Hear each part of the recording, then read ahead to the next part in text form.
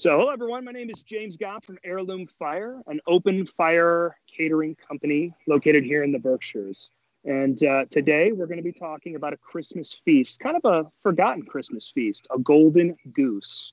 So before we get into that, I want to thank Field and Supply for asking us to partner with them on this dinner presentation. So behind the camera, since this is a live Instagram feed, behind the camera I have Miss Emily, who will be fielding questions. So if anybody has any questions whatsoever, please feel free to type them in the chat box. We probably won't get to them, but no, I'm kidding, of course. I love questions, so engage as much as you absolutely would like to. And then we have Chad dealing with all of our technical information and making sure that the stream runs the way it should be. So we're running on 3 cameras today, super high tech here in the Berkshires out in the country. So it's beautiful. It snowed really a lot today, and we had probably maybe 4 or 5 inches of accumulation. It's beautiful, totally put me in the Christmas spirit. So goose has this terrible reputation for being greasy. Same thing with duck. The problem is people just don't know how to prepare it.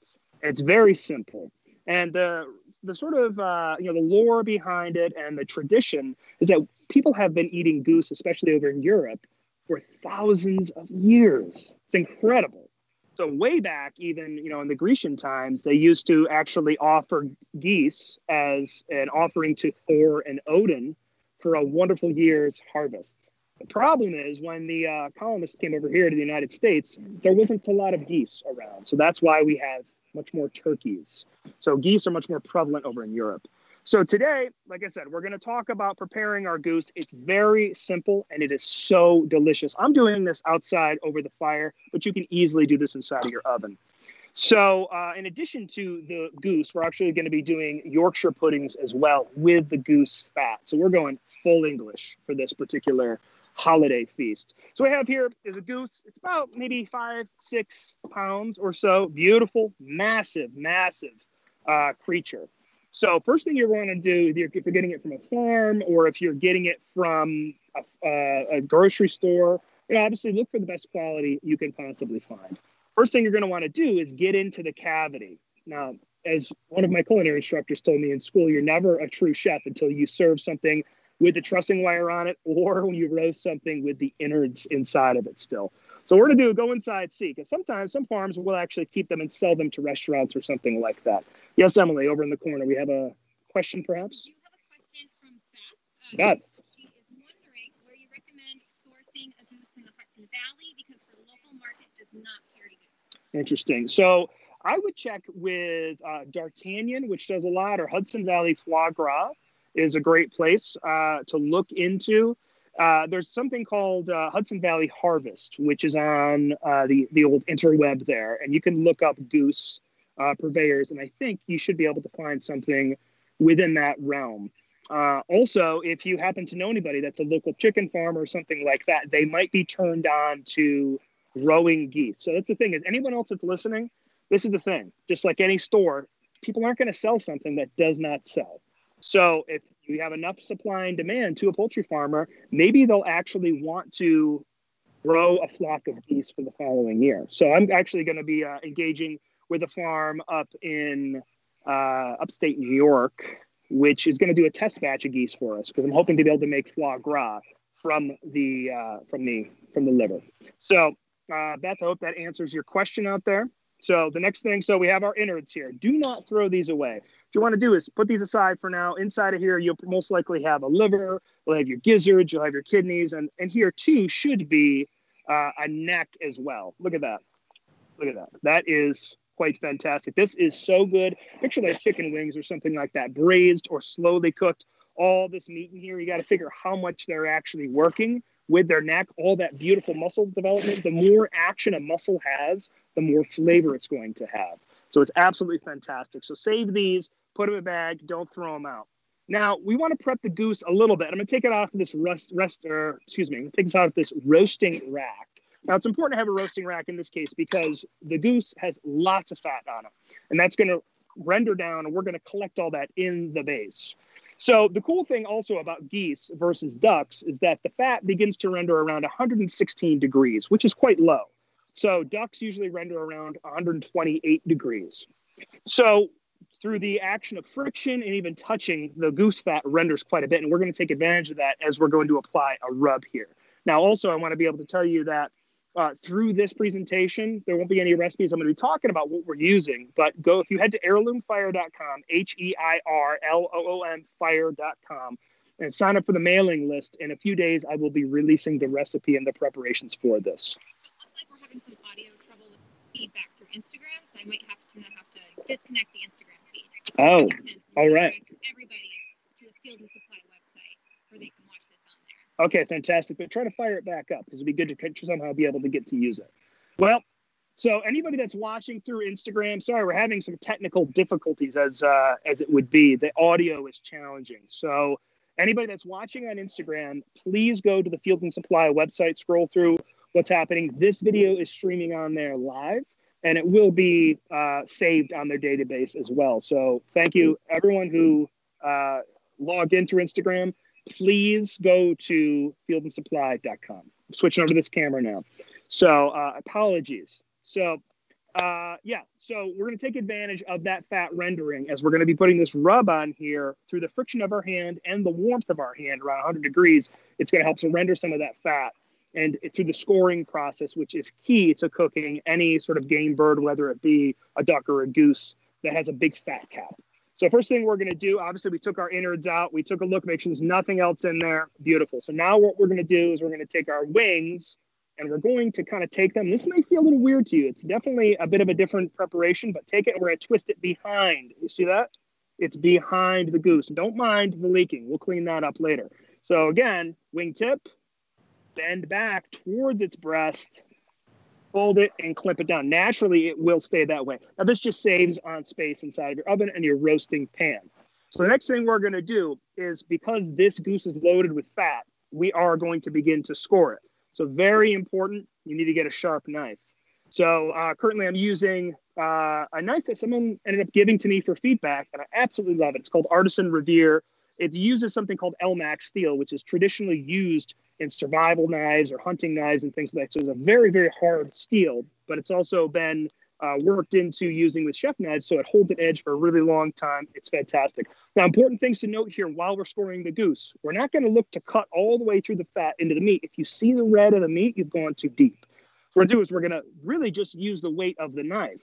We're going to score down, score down. And what we're trying to establish here is a nice pattern. We're looking for a crosshatch. This helps the fat render out. We're looking to just break the skin. And since the goose renders at such a lower temperature, it doesn't take much at all. So, yes, ma'am, we have maybe a question? Yes. Emily over there. Brad is wondering if the goose is gamey. If the goose is gamey. No, absolutely not. The goose is not gamey at all. It's actually one of the most delicious tasting poultry or meats. It's one of my favorites, really, if prepared well. Now, the advantage of cooking this in the wood oven is it's going to pick up a nice smoky flavor. So picture bacon. Almost everybody loves bacon, right? And if you're not a meat eater, you're a vegetarian, there's some product out there. We love smoke. I really think that we evolved as a species, as human beings, to really resonate with the flavor of smoke. Now, smoke totally gets into things that are super high and fatty. So bacon is very fatty. Goose is very fatty. Duck is very fatty. So this will help absorb some of that wood smoke. So if you're not cooking it in a wood oven and you have maybe a Weber grill or a smoker at your house and you have the ability to cold smoke your goose, or maybe cook it so that's around 120 degrees, rest it in there, bank your coals on one side, put your goose on the other side, and try to let it smoke as best you can, because it'll absorb some of that beautiful, beautiful fat. And if you have the opportunity to age your goose a little bit, it's going to be even better. Same thing with ducks. Ducks, they're really, the reason why geese and ducks, their flesh is red as opposed to, say, a chicken, is they're basically like Olympic athletes. They have a lot more blood in their system because they're very, very active. So that's what's happening with those things. But it's not gamey whatsoever. I think it gets a bit of a bum rap because of people not knowing how to cook it. Traditionally, with a chicken, there's really not much fat at all. So you want to sear it and get a nice crispy skin on it. And with a duck or a goose, I mean, I used to go out to restaurants and specifically order a duck just to see if they know what they were doing. Because if you put a duck into a smoking hot pan or a goose into a smoking hot pan, they're going to seal in the fat. and the fat becomes like a rubber band. You need to render it out and cook it really slowly. Yes, Emily? So Faith is wondering if there's a certain flavor of wood chips or that you would use. Yes. So Faith, hello, Faith. You're wondering if there's a flavor of specific wood chips or wood that I would use. I'm a big fan of oak and cherry, and apple is really great. Mesquite, if you want to get into that, that's a really, really heavy smoke. For us, if you have your notepads handy, really one of the best things is something called Japanese knotweed. Now, Japanese knotweed is an invasive species. It was brought in here as an ornamental. It's a relative of bamboo, but it's also related to buckwheat as well as rhubarb. Now, this time of year, it's all dried out. So we take those standing dry stalks and use them to smoke over. So it gives us almost amazing blackberry smoke flavor quality to whatever we're cooking, and also gives an opportunity to beat back some of that invasive species. If you want to learn more about invasive species, a big part of our cooking, if you follow us, you'll see we post quite a bit about that. So we're scoring all the way down. Now, particularly in the groin type of area, there's a good thick amount of fat. So you can be a little bit more intense about how deep you want to go here. So far, I've gone one way completely with the duck, and I can already feel the fat. I'm sorry, with the goose, I can already feel the fat rendering on my fingers. I've switched direction, twisted just like this, and began the crosshatch there. Now, be around. There's a sternum right there. Not a big deal. Just don't go too deep into that. So now we've scored the front. Again, in the groin area, there's a lot of big fat flaps. You can choose to cut these off, or you can choose to leave them on there because they're a delicious crispy treat. I mean, this is what it's about. That's sort of like a chef's cut. And also another really great chef's cut is the neck skin back here. You'll see that. You can cut that off or you can keep it, but it's beautiful. That's just going to be for you as you're prepping this goose up, because it's really fantastic. So now you've gotten into that. You scored the front, you scored the thighs. We're going to flip it over real quick. And again, kind of in this love handle area, which maybe some of us have also adapted and sort of made a part of our life with this COVID situation. There's a little fat in here too. This goose definitely has been sitting down and watching a lot of Netflixing, maybe not chilling as much, but it's been definitely enjoying itself, eating some pretty rich food. So we're getting there, scoring to the crosshatch. Now take your time with the scoring and the crosshatching too, because that will be a part of the presentation. So now that we've scored that, we've looked at it, we're happy. If you want to cut some of this off, the fat, same thing with ducks too, you can put that into a pan and roast that in an oven, strain it and collect it. It's absolutely golden. Yes, Emily.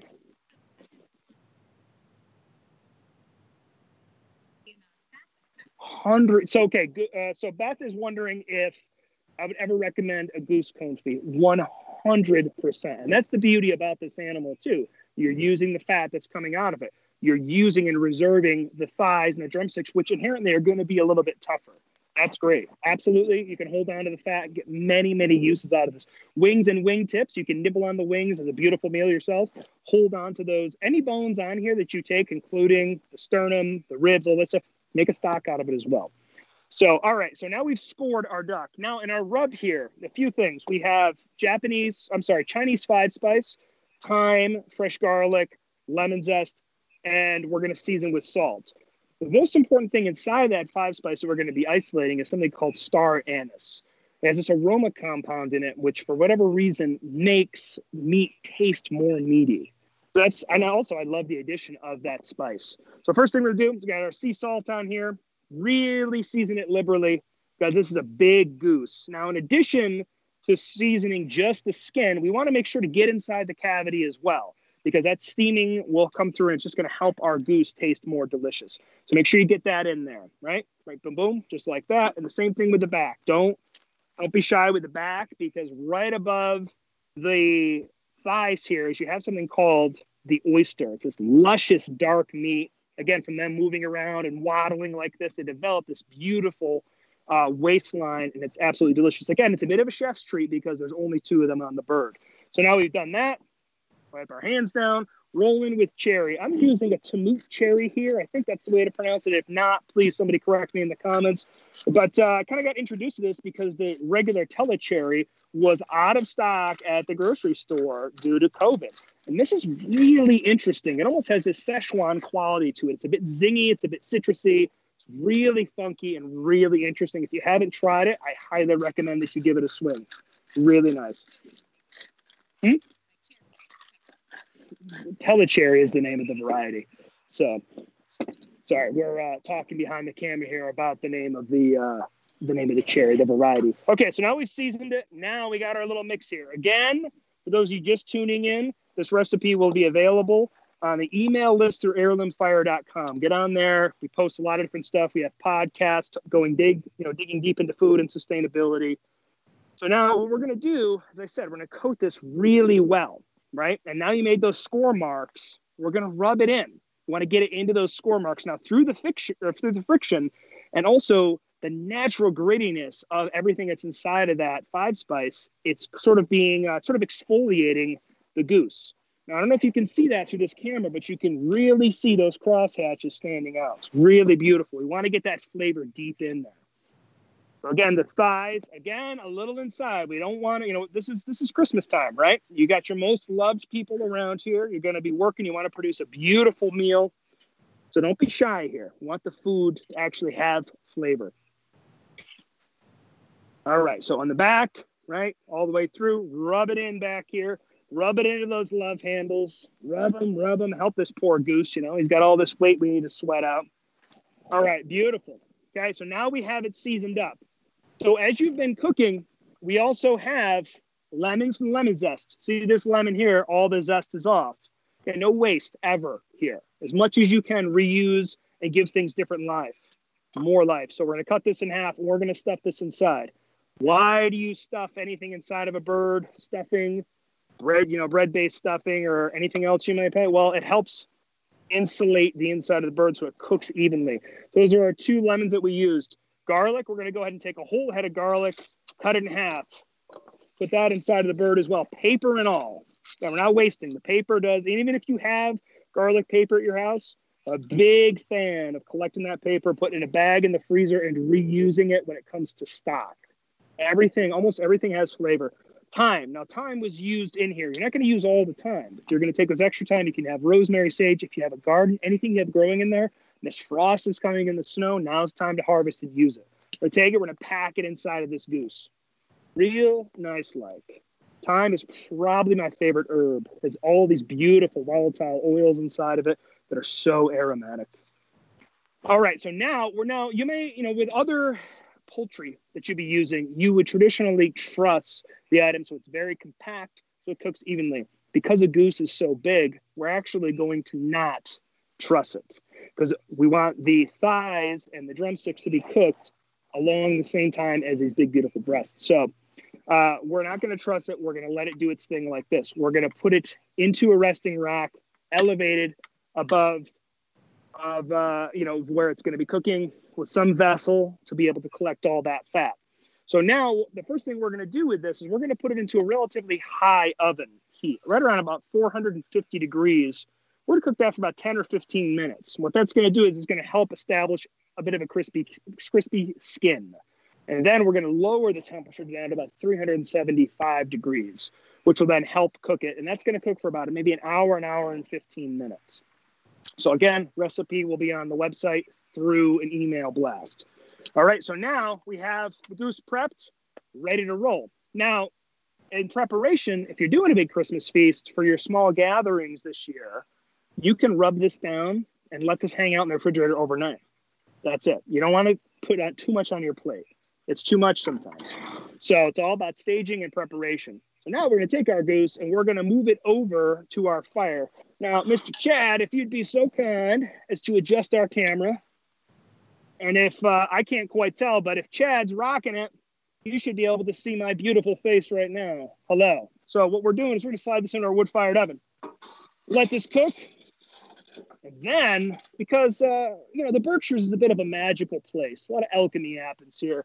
Through the power of time, preparation, and magic, voila, what would take normally an hour and 15 minutes has only taken moments. So now we're going to walk back over to here. This beautiful roasted goose. So as you may see, look at the color.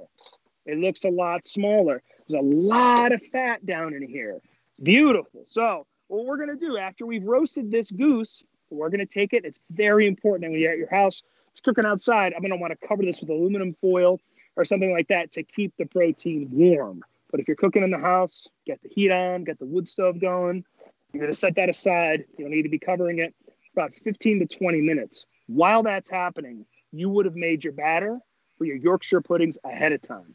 Now, the beauty about this is you can do this entire batter in a blender and let it sit overnight.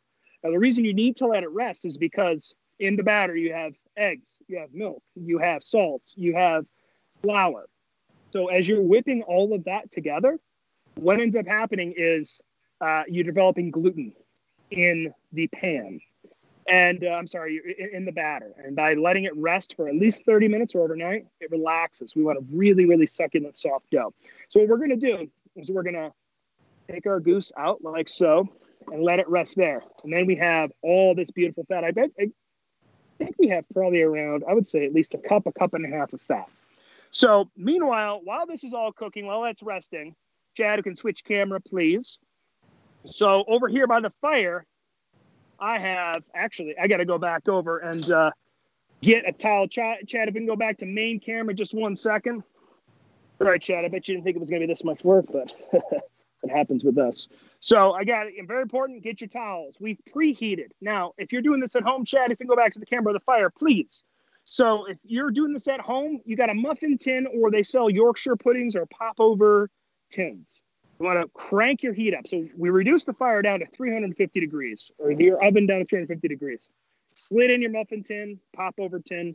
Let that rock in there for probably 10, 15 minutes. So it's really hot, right? So 10 minutes. Then you're going to pull it out. And this is going to happen really quick. So you got to have all your mise en place, as the chefs say, everything all in one place. You have it all ready to go. So we got the dough, or we got the batter in a pitcher that we're going to use from our friends at Magnolia Home. We're going to use that, take this off the heat. We're immediately going to pour it in. So what happens is we're going to use some of that goose fat. We're going to put that inside of this tin, and then we're going to pour our batter in. So it's going to happen boom, boom, boom. So you can put your fat in first, get that hot. Also, alternatively, so you're not insane like me, and then pour your batter in. You want to hear a sizzle. And you're going to throw that inside of your oven untouched for about 15 to 20 minutes. I like 20 minutes. You want it to get nice and puffy because then it's going to collapse. So here we go, right? Taking it off the fire, bringing it over. Chad, if we can switch back to the main camera, please. All right, here we go. A little ashy. I'm into that. That's okay. We're cooking over the fire. So obviously, we all don't have steel hands like me. That's okay. So we're going to go with about 6 here. So I'm feeling a little gluttonous tonight. So we'll put about 1 tablespoon, or actually 1 teaspoon in. Right, now we're going to roll with our batter. It's almost like pancake batter. Right into this pitcher. It's kind of cold out here. So it's a little gloopy. Before, the consistency really is like crepe batter, like loose pancake batter. So we're going to fill our muffin tins about 3/4 of the way. And then because of the eggs in here for my chickens, it's going to have a bit of a souffle quality. So when you put it into your oven, Chad, if we can go to second camera, please. Put it into our oven. And then if most of you, folks that are more up with the times, if you have a regular oven, you're going to shut it and you're not going to touch it. Because if you're peeking, what's going to happen, it's going to screw up with the airflow and they could collapse. This is magic. This is alchemy. So please enjoy. And then, boom, through the magic of time and preparation, boom, this is what they look like. Unbelievable. So hot, the pan is cold. Unreal. All right, so now what we're going to do, set our pan aside. If you have fat left over, do not waste it. Put it in a container. Put it in a refrigerator. Use this like butter. This is gold. It'll make everything taste 10 times better. It's going to change your life. So we're going to set this back here for now on the stone wall. We're going to pop so after you've cooked your popovers, your Yorkshire puddings, whatever you want to call them, you want to let them rest, and you'll see they'll start to cave in on the top. It's beautiful for gravy if you're going to make a sauce also from these bones or you have leftover. But it's gorgeous. It's kind of a similar dough with like profiteroles we made from it. It's almost like kind of eggy and custardy, almost like eclair dough. So then we'll pop those out like so. A beautiful goose fat has lined it up so that we don't have to waste time with popping them out. All right, so now we got our goose, right? Lift it out. Beautiful. It's been resting. It's strange, but smoked lemons, really, really nice. So we get into the thigh here. Cut in. That's the first thing we're going to do. Now, this will make you feel good if you don't do this often. Once you've broken into the thighs, put them down, and then you'll just give them a little pop like that. And what will happen is the hip bone will disconnect from the bird. Oh my God. And if I could tell you guys, the way this smells, it's unreal. To be a savage, but you got to get into these drumsticks. That's amazing. If anybody has been to Disneyland and eaten those big turkey legs, it's better than that. So we got that happening. We got the legs. Really great. Pop this. Easy. Boom, boom. Obviously, you have a nice serving platter. Follow the sternum. The sternum is really popped out here. Follow that. Use it as a guide with your knife.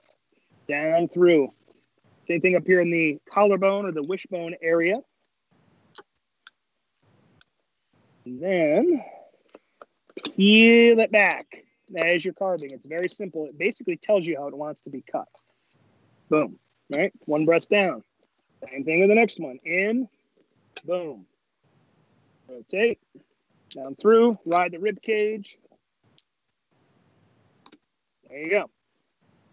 Into the knife. Boom. Same thing with the wings, are just similar to the thighs as well. You're going to twist till you feel the pop. Find out where that joint disconnects. Get your knife in between. Boom. Off. Same thing. Pull it back. Boom. You feel it. It just sings to you. Tells you exactly how it wants to be cut. So now you have all the rest of this meat that's just for good pickings. But like I said earlier, look at this. Looks small. But it's one of these types of things that you get so much bang for the buck. This is the neck skin. So crispy. I don't know if you can hear that through the microphone. It's amazing. Very good. Smoky. Delicious. Set your carcass aside. You break this up into smaller pieces so it fits into your stock pot. It'll cook quicker. Also, a really great tip. I highly recommend it. Here's another thing where I'm like struggling between enjoying that neck skin and being able to talk to you guys. I mean, I need like a 10-minute break here because so good. But when you're making stock, it has this whole thing where you got to labor over the stove and ladle off the fat and let it cook for 6 hours in the stovetop. That's just not true. Now, there's a common thing everybody might have in their house because it was super trendy for a little bit, an Instant Pot. If you use that, or if you have a pressure cooker to make a stock in there, throw your bones, throw your vegetables, throw your leftover herbs, you have an amazing stock in 1 hour that's the same quality of a stock that you've cooked for 6 hours. So I highly recommend going in and using that as a great way to use stock. And also, if you have just chickens, like chickens here and there, I think we need a minimum of like 3 chickens or maybe a goose and a chicken to make a really great stock. You can reduce that down, put them into cooler containers, freeze them. Fantastic. It's almost like a stock concentrate. So guys, I think that almost concludes where we are. You'll end up thinly slicing your goose breast. Not too thin, because the thinner you slice it, the quicker the heat will escape. So a good slice like that, maybe an inch, half-inch thick. You'll shingle that out onto a platter, along with your thighs and drumsticks. Same situation here. You're going to find naturally where the bird is bending. Again, same deal. Twist back. You'll feel the joint separate. Now you have your drumstick. You have your thigh. So you can serve it as it is, straight up, or you can take your drumstick and slice the meat off of the bone. I believe, Emily, you have something?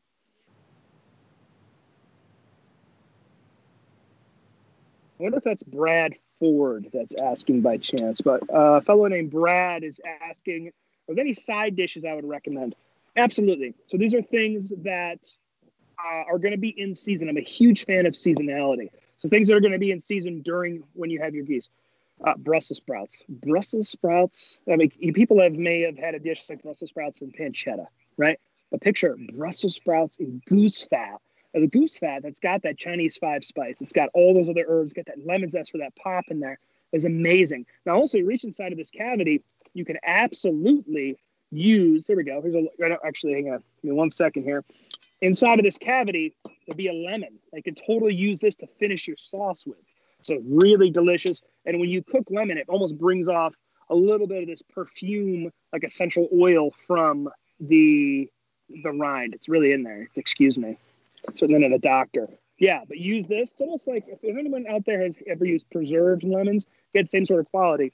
Actually, has a bit of a smell like Fruit Loops.